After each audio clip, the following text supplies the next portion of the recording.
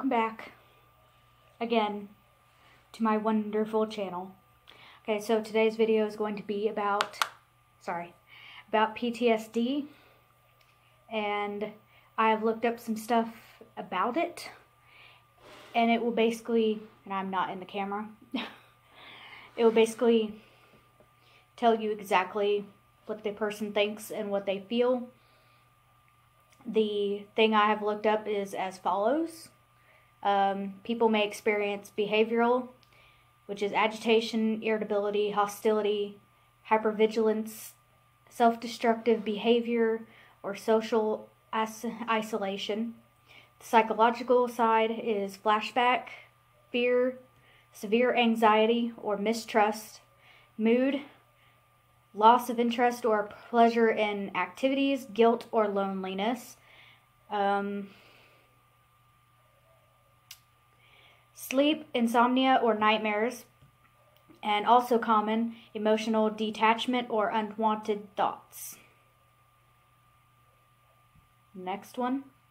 It says PTSD is diagnosed after a person experiences symptoms for at least 1 month following a traumatic event. However, symptoms may not appear until several months or even years later. The disorder is characterized by 3 main types of symptoms: re-experiencing the trauma through intrusive, distressing recollections or flashbacks, emotional numbness, avoidance of people, places, and activities that are reminders of said trauma, increased arousal such as difficulty sleeping and concentrating, feeling jumpy and being easily irritated and angered.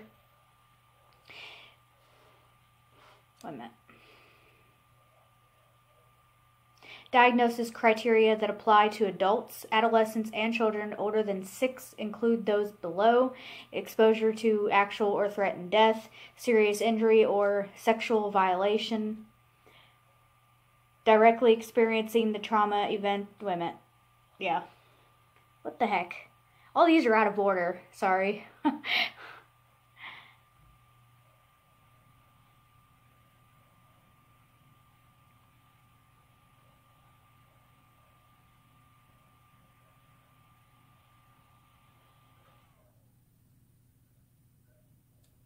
Okay, it says experiencing repeated or extreme exposure to aversive details of the traumatic events.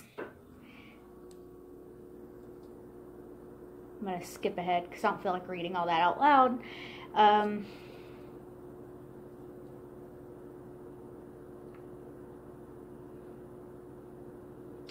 Persistent, exaggerated negative beliefs or expectations about oneself, others, or the world. Example: I am bad, no one can be trusted, the world is completely dangerous, etc. Persistent, distorted blame of self or others about the cause or consequences of the traumatic events. Persistent fear, horror, anger, guilt, or shame. Markedly diminished interest or participation in significant activities. Feelings of detachment or estrangement from others. Persistent inability to experience positive emotions. 2 or more of the following marked changes in arousal or activity: irritable or aggressive behavior, reckless or self-destructive behavior, hypervigilance,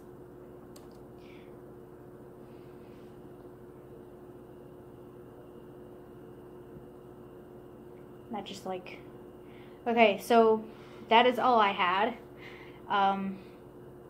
Now, personally, to me, PTSD is a very sore subject for me, considering my grandfather has PTSD. He drinks every day of his life. He doesn't take care of himself. He's basically killing himself, and he doesn't seem to care. But before that, before he took that self-destructive behavior, also known as drinking, he apparently was having flashback after flashback after flashback, and me and my sister were not allowed to be around him, period. We weren't even allowed to be at his house. He had turned his trailer into basically a military fort, and I can only imagine as to what he goes through on a daily basis, and I do not want to make this light or happy or any of the thing that I wanted to think about. I was thinking about this earlier today during work.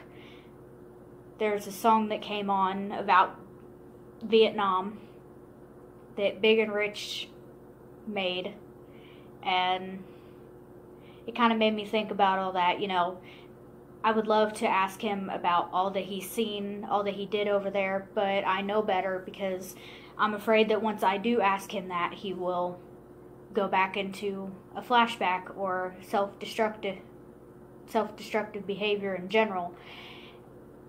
And anyone who has seen my channel has known that I talk about him whenever I can, maybe not all the time, but he is basically my favorite, and I don't know what I would do if he ceased to live. It's one of those things that I wouldn't know what to do if my mother died. I wouldn't know what to do if he died. Those are my two favorite people in this entire world. It's my mother and my papa. So,